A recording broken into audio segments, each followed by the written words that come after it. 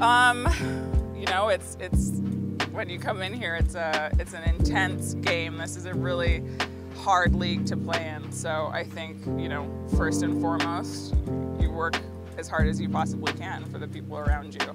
And that's kind of how we see this year going. We're working for each other, and the team is the biggest thing and the most important thing, and hopefully we can get that working.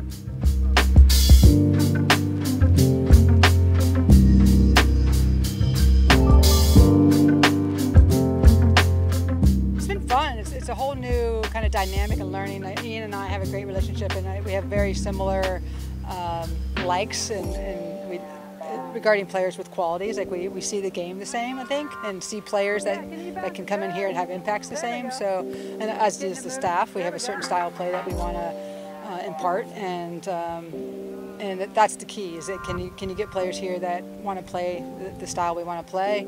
And this is a team that can keep the ball, and we want to have possession, and we want to dictate play. So we need teams with players with composure, players that have good vision, players that obviously can finish, and defenders and team defense that can help us get shutouts.